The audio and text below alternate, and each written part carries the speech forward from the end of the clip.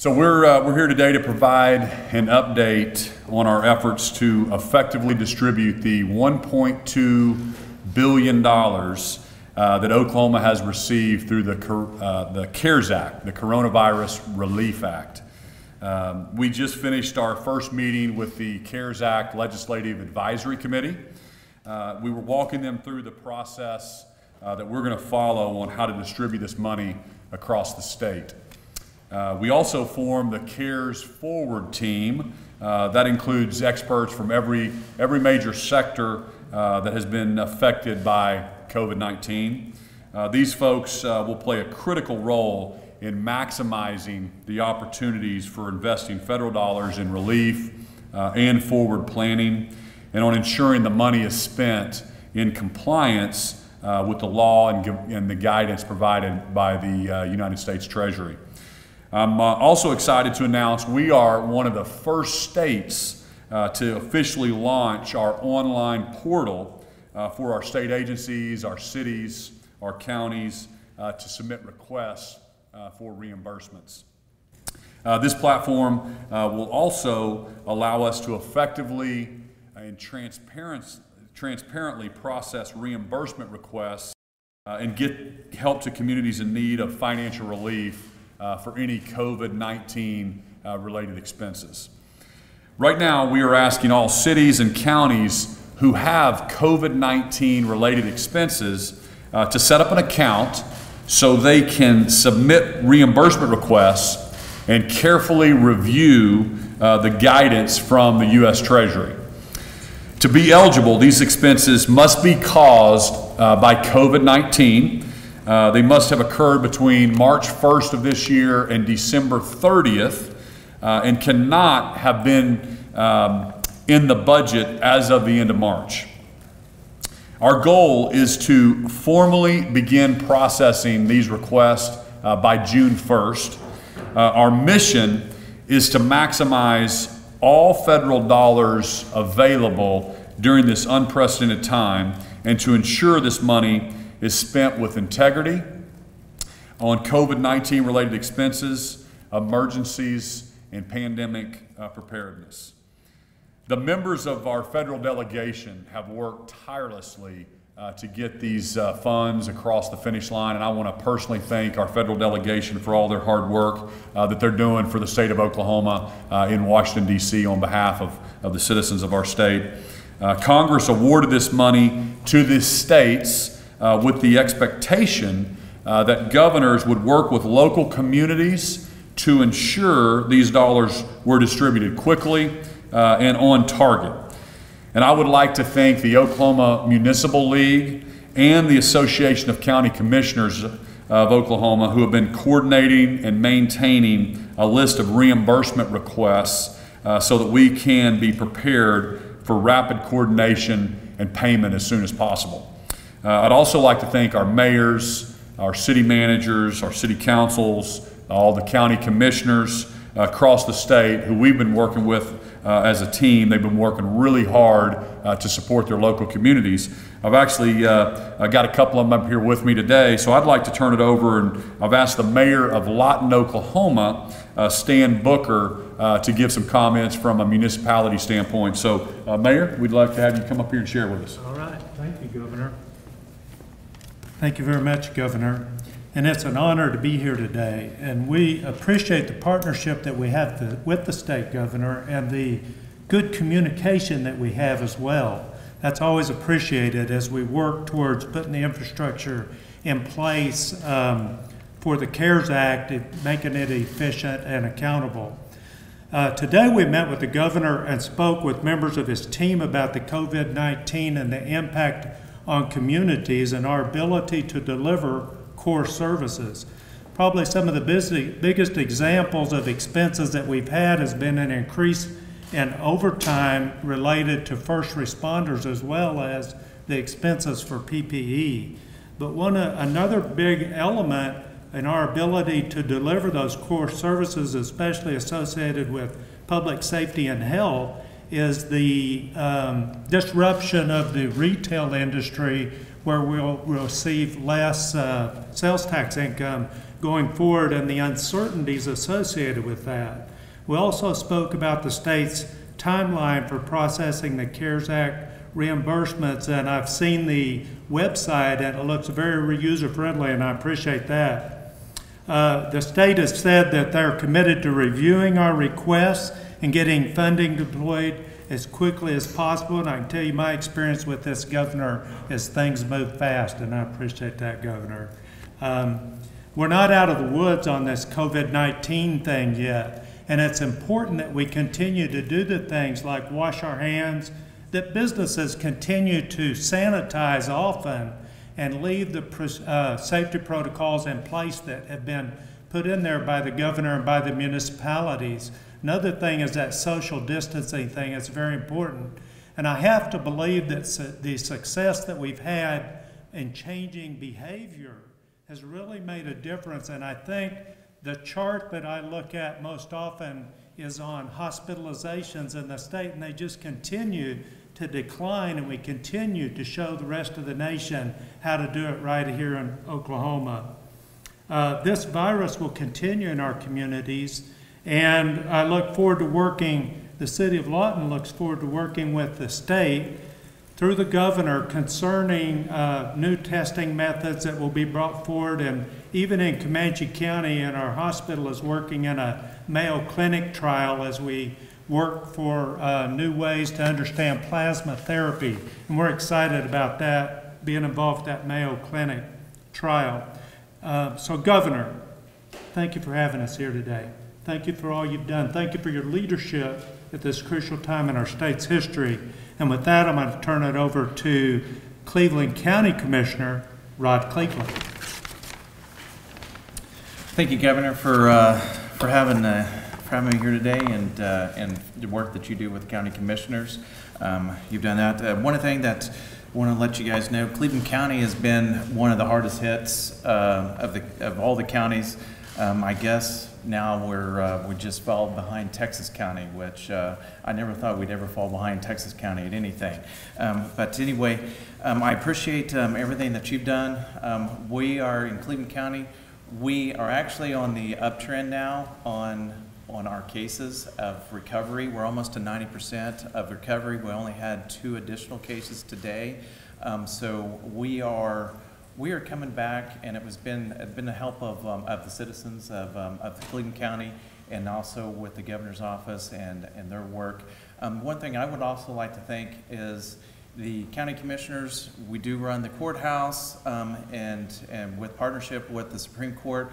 The state Supreme Court has done a very good job making sure that all the district courts have been safe, and people that have to either be there for court for good reasons or bad reasons, they've been we've done everything we could to be safe across the state.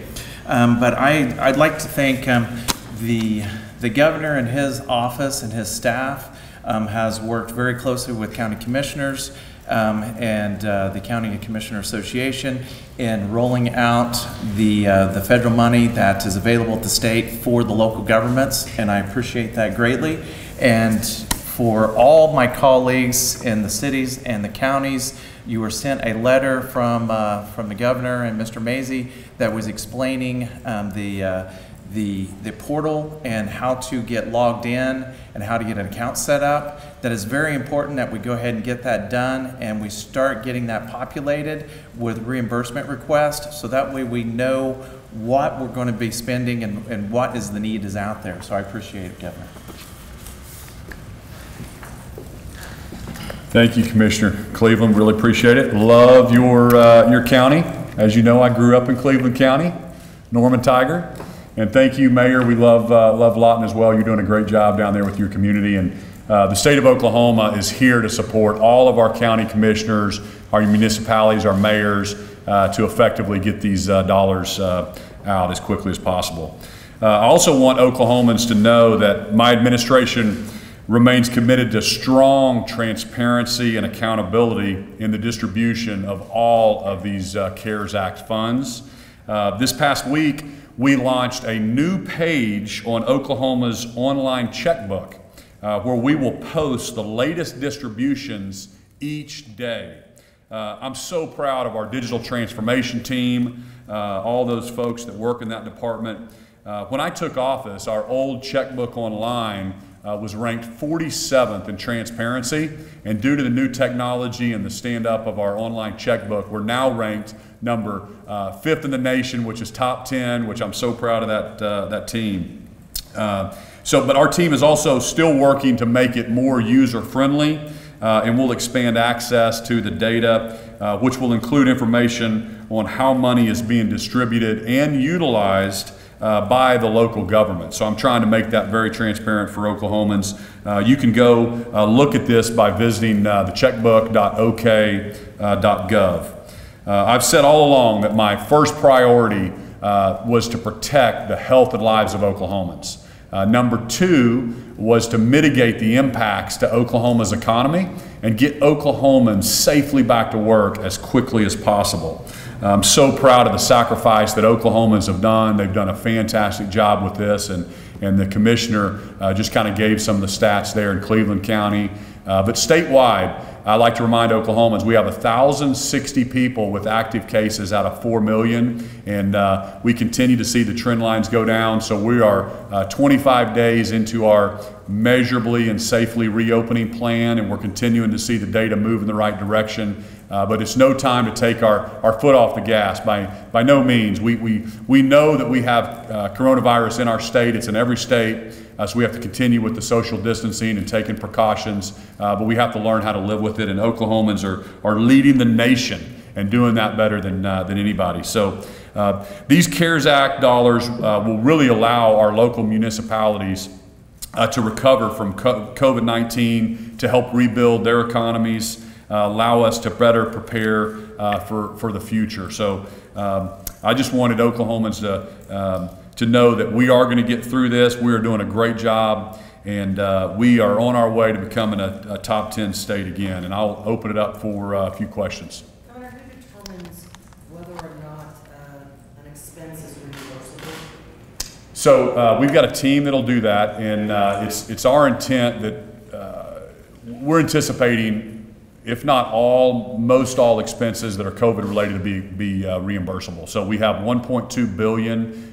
We have that split up between the municipalities, between our state agencies. But we anticipate, we don't know yet exactly. That's why we're setting this portal up right now. How many are going to come in, but from what we've initially kind of targeted, we think we're going to be able to reimburse all COVID-related expenses to the municipalities. Governor, you said that's being set up right now. What's the timeline of when can the first dollars go out to the first city? We expect the first dollars to go out the first week of June. So we want all the municipalities to go into that portal and set up their username to start submitting their requests. And we expect that to go out by June 1st. That first batch, we're going to close it on June 10th, I believe. And I've got Secretary Budd here to answer some of those more detailed questions if we need him, and also have Brandy from OMES to get into the weeds if we need to. But we'll do that first batch, and then we'll reassess, and then we'll open it up again. So we didn't want to just piecemeal them out, so we're going to do these in tranches as new expenses come forward. So cities could not seek reimbursement for lost revenue on sales tax, right? That is correct. The federal guidance says this is COVID-related expense. CARES Act is not for replacing lost sales tax revenue or lost revenue at the state level. It is specifically designed to replenish COVID-related expenses. So new hires, overtime worked, if there's new technology that a municipality had to set up to work from home, anything that's COVID-related on an expense side should be reimbursable. And there's a whole guidance out there that we're encouraging those municipalities to review and make sure that they're submitting the proper documentation to us. You talked about the trend going the right way with the reopening of Oklahoma. Last 2 nights ago, Monday night and Tuesday, 40 new hospitalizations. Does that say anything about the reopening, or your thoughts on that? Yeah, so we have, right now, I get briefed every single night on, down to the amount of gloves in the hospitals across the state. So we've got a great team. I think we're at 208, at least it was yesterday, in hospitals across the state. So yeah, there's 208 people being treated for COVID across the state of Oklahoma. And again, I reminded Oklahomans, it was never to have 0 people in the hospital. It was to prepare for the capacity, to make sure that we were prepared with PPE, and we have 4,600 hospital beds. So 208 people across the state is still a downward trend from 560 on March 30th. And again, when we opened on April 24th, when we started our measurable reopening plan with phase 1, it's still down from there. So you might have a small little ups or downs, but the data still looks really good to continue through phase 2. Do you expect all $1.2 billion to be spent, or do you think you'll have excess? Or do I think what? $1.2 billion to be spent, or do you think you'll have excess left over? You know, that's a good question. We hope we can find a way to get the $1.2 billion here in the state of Oklahoma. I've addressed it with every single state agency. We've had meetings with our CFOs at all the different state agencies to make sure that they are thinking through every COVID-related expense. And we've been having meetings with the municipalities, the county commissioners, but we just don't know yet what that looks like till we start getting some input and some actual dollars in and some expense things from the different departments. I know the health department has only spent, I think, 2 or 3% of our money, and that was a major department. So we think the $1.2 billion is going to be able to meet all of our municipalities' needs and the state agency costs to fight COVID. Can you talk about the immediate grants for Builders Express for $120 million? Yes, so we're really excited. You probably saw President Trump tweeted today, congratulating Tulsa on the TIFIA grant for $120 million. That's something we've worked on for a long time, and we cut the ribbon on that Gilcrest Expressway. It's on the western side of Tulsa. That'll be great for that community, and it was a public-private partnership that ODOT and Secretary Gatz have been working on for some time, and it's something that Gatz worked on with the federal delegation, and we got that across the finish line here for Oklahoma. Governor, I think that you're always popular in terms of trying to have positive employee morale, and I think some people who've worked in health departments for a long time and who've been there would say that the building over there isn't necessarily the brightest and best asset of the state. There are a couple bills being in session to look at purchasing a new office building, potentially moving state agencies. Have you been included in on that, or are you part of those discussions? Do you have any guidance on where those discussions stand? Yeah, one thing I've learned since I've been here as governor is the government's not very good at taking care of buildings. There's a great opportunity in infrastructure around the state of Oklahoma. So we've got a team that we stood up, some of my team. We wanted to look holistically at all of our assets, because we had 33,000 Oklahomans working from home in state government over the last couple months.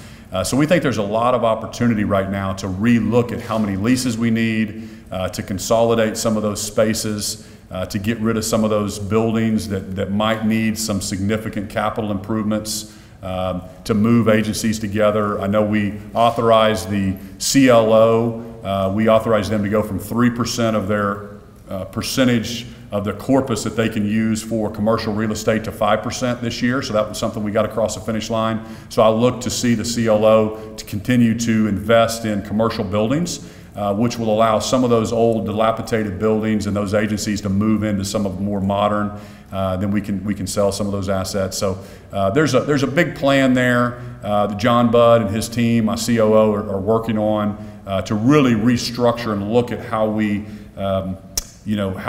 have to have office space for our state employees, and I think over the next couple of years you'll see some nice improvements there. Governor, evictions started again this week across the state. In Oklahoma County alone, there's hundreds of them pending. I guess, A, do you have any interest in using the health emergency powers to suspend evictions for any longer? And B, if not, do you have any message to Oklahomans who feel like this is too early to start processing evictions? Well, good question. That's really a judicial issue that we haven't weighed in on, and ultimately I've told our banking departments and told Oklahomans we need to be really cautious at this time when so many people are out of work, and on who you just do a lot of give people the benefit of the doubt, and I think Oklahomans as a general rule do that very, very well. So I'm not concerned about Oklahomans taking advantage of it, but this is not you know, landlords, you know, landlords might be just one person has a duplex. They own a duplex, and they've got to pay their rent as well. And so that's not something that my administration is weighing in, especially as our state has safely started to reopen, and we've got, you know, got the trying to get folks back to work. Governor, last week you were talking about testing employees at Seaboard Foods in Texas County. Do you know if those results have come back yet and how many tested positive up there? I do not know. I should get the briefing tonight when I go to the MAC Center. I'll find that out on the testing, exactly how many of those came back positive. But as you know, we sent our health department up there. We wanted to test all 2,000 employees at Seaboard. And we also set up some temporary housing because one of the problems we had out there in those processing plants, I think there's 32 different languages spoke in the processing plant. The communal living that some of the folks are living in are really more the reason that we've had the outbreak there than actually the precautions we've taken in the plants. So it's something that it's happening. Iowa, there's a lot of states that are dealing with this, and we're trying to get our arms around it with contact tracing and also providing some other places for those folks to live as well. But I'll find out tonight exactly how many of those are positive. I do know this. Last week, we had 680 positive cases in the state of Oklahoma, and 45% of those came from Tulsa, from Texas County. I know that 2 of the nursing home workers tested positive with coronavirus, and it was through contact with workers at Seaboard. And I know that you're trying to test all the nursing homes across the state, and that nursing home was tested twice. Do you know what happened to the results from the first round? I don't know the specific results on the 2 there in the nursing home that you're talking about. Just wanted to follow up on Robert's question about who gets to decide, who gets some of the CARES Act grant funding. So you said you have sort of like a panel. Is that the same group of folks that like some of the legislators are on? Are they helping to decide, or is it a different group? Yeah, so I think it's a combination. That's why we really set this bipartisan team up. With the legislative advisory committee, so they'll be there in the decision-making process, and then we have different pillars from the different areas. We put that CARES Forward team together. So we've got all the right players on board, and again, it's going to be. We haven't approved any right now, so we're going to get all that data in over the next couple weeks, and then we'll sit down and we'll get those dollars out and like I said before, I think the $1.2 billion will be enough to be able to hit those COVID-related expenses. So I don't think we're going to have to pick and choose between municipalities. Are you going to veto a bill that's doing changes to the manufacturing sales taxes and emission trade taxes from we are reviewing that bill as we speak. That's something that's on. I think I have till tomorrow to either sign or veto that bill. And that's something that we're working through with the House, the Senate, and industry right now. Do you think it would impact Tulsa's efforts to attract Tesla? That's certainly one of the considerations on the table, and obviously my administration and the Commerce Department has been working really hard to get Tesla across the board. We're not going to let, regardless of what happens with that bill, Tesla and the package that we put together for them, they're 100% safe. Oklahomans, I'll tell you this, we will honor our commitments. We will never do anything retro that would affect businesses, and if we make a commitment, we'll stick to it as long as I'm governor. So was this, when you say it's safe, was Tesla offered that exemption and accepted it? Well, there's just a lot of misinformation. The Tesla obviously was offered that exemption in the package that Commerce sent to them, and then even if the bill is signed, Tesla would be safe under the way that we review it. There's a lot of conflicting information out there about wearing masks out in public. What advice do you have for Oklahomans about that? Should they be wearing a mask when they go to stores and businesses? Yeah, you know, the CDC guidelines say that, you know, wear a mask if you cannot, you know, keep your social distancing, but you don't have to wear one if you can keep your social distancing. So to me, that's a personal preference. If you feel safer in a mask, then we definitely encourage you to do that. If you can remain social distance, we don't think you necessarily need to have a mask, but that's a personal preference. I'm going to be very cautious about mandating certain things to Oklahomans. I've signed 24 different executive orders. Oklahomans have done a great job of following them, and they've been guidance on how we think we should deal with this pandemic. And again, just so proud of Oklahomans. I've never had to worry about Oklahomans being innovative and social distancing and taking care of their neighbors. That's just who we are in our state, and just so proud of the sacrifices they've done. And